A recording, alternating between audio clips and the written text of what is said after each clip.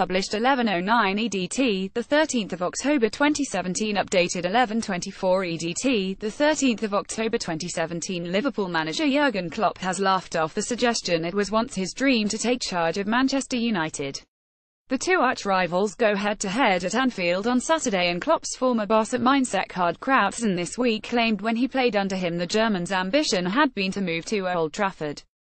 However, Klopp dismissed the idea that hadn't things turned out differently he would be in the opposition dugout on Saturday. Jurgen Klopp saw the funny side but denied ever wanting to be Manchester United manager. The Liverpool boss dismissed the story from his former coach as not exactly. "I heard about an interview with my former manager," he said.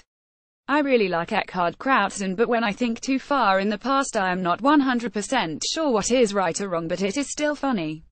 I am sure he thinks it was like this. How could I, as a very average player at Mainz, say to my manager, by the way, if I become a manager I would love to manage Manchester United." Klopp is preparing his side to take on United in a huge clash at Anfield this weekend. "Maybe people think I am a little bit crazy, but I am not that crazy.